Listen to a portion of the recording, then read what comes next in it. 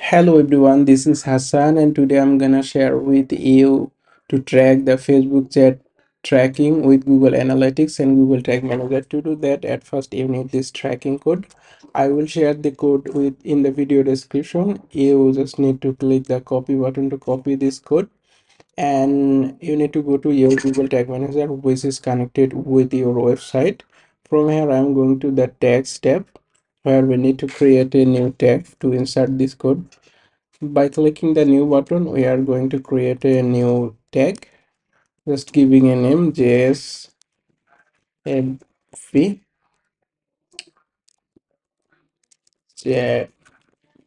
data layer. The name is totally up to you, and the tag configuration we need to choose a custom HTML, and we just paste the code here. And we also need to choose a trigger. I'm choosing all pages here. Now if I preview my website, I'm just clicking the preview button in the top right corner. And this is my website where I am going to test the thing.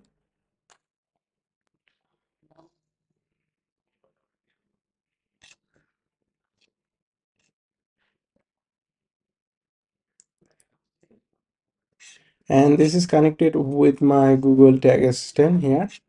And right now, if I click on the Facebook chat icon, this is the messenger icon, and going back to my Google Tag Manager preview, you see that I am getting a data layer event called FB Chat Click.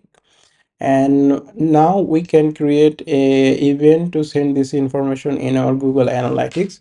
So again, I'm going back to my Google Tag Manager, and we need to create another tag. Before doing that, we also need to create a trigger. I'm going to the triggers tab. From here, we need to click the new button to create a new trigger, and the trigger is FB set click. Trigger is perfectly fine. And the tag configuration, we need to choose the custom event, and I'm putting this name which I am getting as a data layer event, and save it. And I am going to the tags tab, and we need to create the real tag which we like to share with our Google Analytics for. So we can give a name GF4 prefix FB set click, or anything which is aligned with your requirement.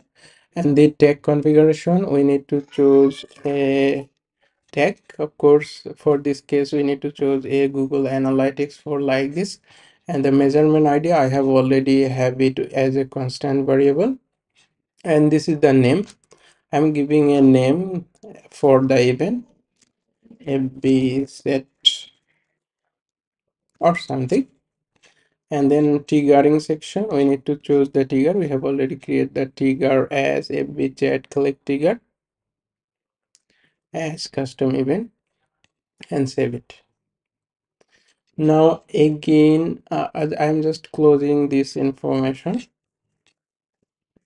and again I'm going to the preview button to test the thing. And this is my website,